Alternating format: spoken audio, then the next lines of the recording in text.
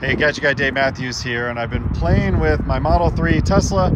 And if you live in an apartment, it might be hard for you to charge, but there are several different charging stations. This one's free. This is a company called Volta, and Volta has 1,000 of these charging stations.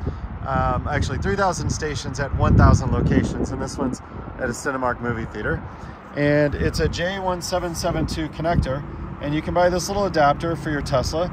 There's the Tesla plug, and watch this. I just go over here, plug this into my Tesla, take the J1772 adapter, and look at that, it mates.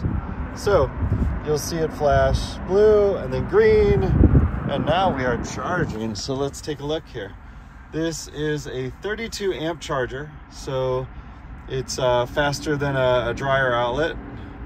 And look at that, it's ramping up to do 32 amps. Let's see if it makes it up to the highest mark. Yes, it does.